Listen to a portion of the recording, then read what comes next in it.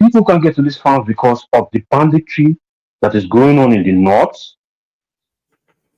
and some the kidnapping that is going on practically, in the north and in part of the south, and maybe south part of the southwest, because it has become a big business,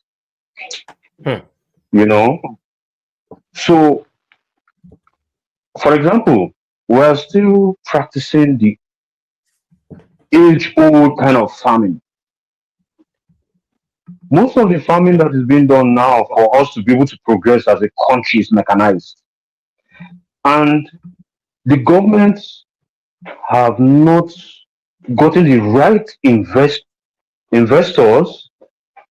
have not, brought in the right machineries to encourage those, at least big farmers that are farming. Okay, you're farming. Okay, the government can go and say, okay, you know what? Since you're doing this, why don't we encourage you this kind of mechanized farming techniques? We have what do they call it?